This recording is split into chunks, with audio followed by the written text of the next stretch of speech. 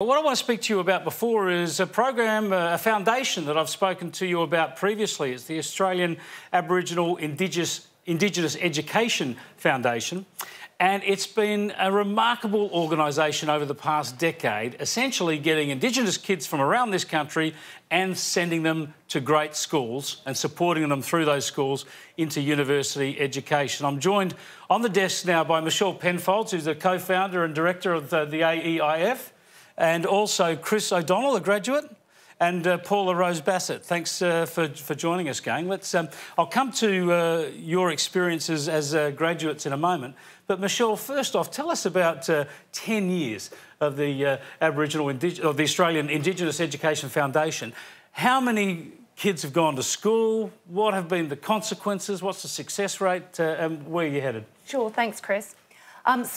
We started in 2008 with just one scholarship, and for the last couple of years we've had 500 kids attend about 30 leading schools around the country. And this year, the class of 2018, will have another 70 to 80 graduates, and that means that for the first time in our history we'll have more young people who have finished school, over 600 than are currently at school. So you're talking about 500 kids who, some are remote areas, but certainly not all. They come from the cities and regional areas as well. But kids who might have not had really good educational options, you've been able to send them to boarding schools. Is it always boarding schools? Yep. Just give us an idea of the support you give them, what they get out of it. Yep.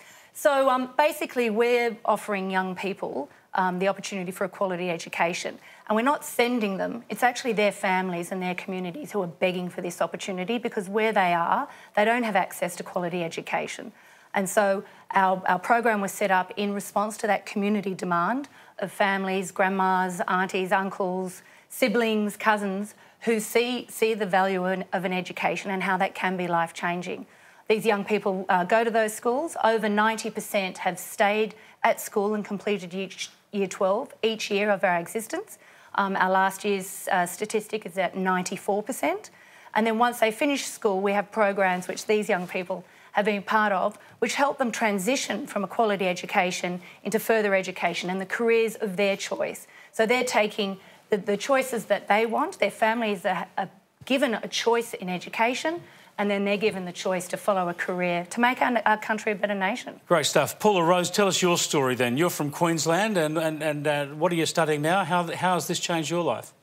Yes, so I study a double degree of law and social work at UNSW. I think AIEF helped me actually to know what I wanted to study after high school. They helped me all through high school, and then they continue to help me while I'm at university. And I think it's definitely something that I'm doing because I want to help my people, and yeah. I've spoken to a lot of graduates previously, teachers, nurses, lawyers, doctors. They're looking to get back and contribute to their communities, which is great if they want to, but of course there's no need to. You can just go off and make the most of your life. Chris, you're already working in the banking sector? Yes, I am in the spotlight at the moment, but yes. it's a good place to be. I'm really enjoying the opportunity that I have at the moment.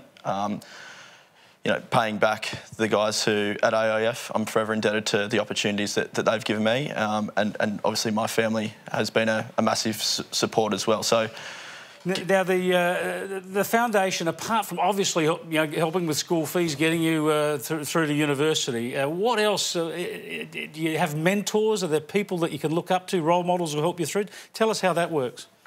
Yeah, I guess in my experience, I've had mentors through AIEF.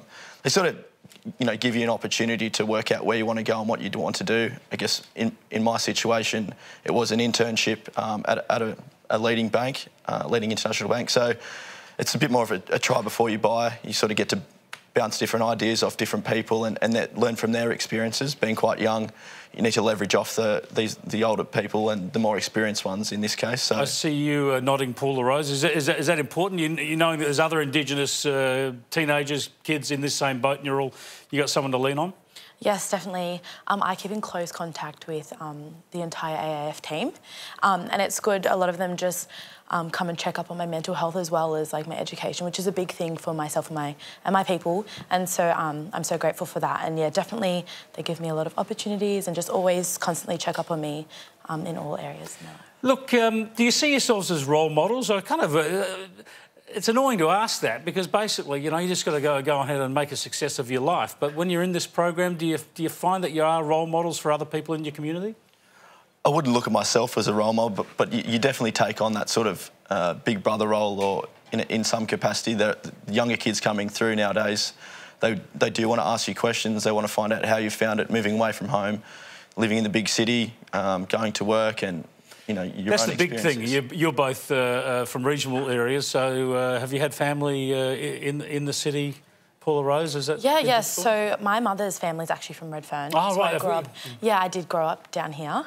But yeah, I think about your role model question, I'm really surprised about how many Indigenous young girls actually message me and tell me how like inspiring I am sometimes, just for, you know, continuing on to university, because a lot of people in their families as well as like my family actually didn't have an opportunity to like have a great education. So well, that's fantastic. Great to hear that. And thanks for coming in, Paula-Rose and Chris. Really appreciate you sharing your stories with us.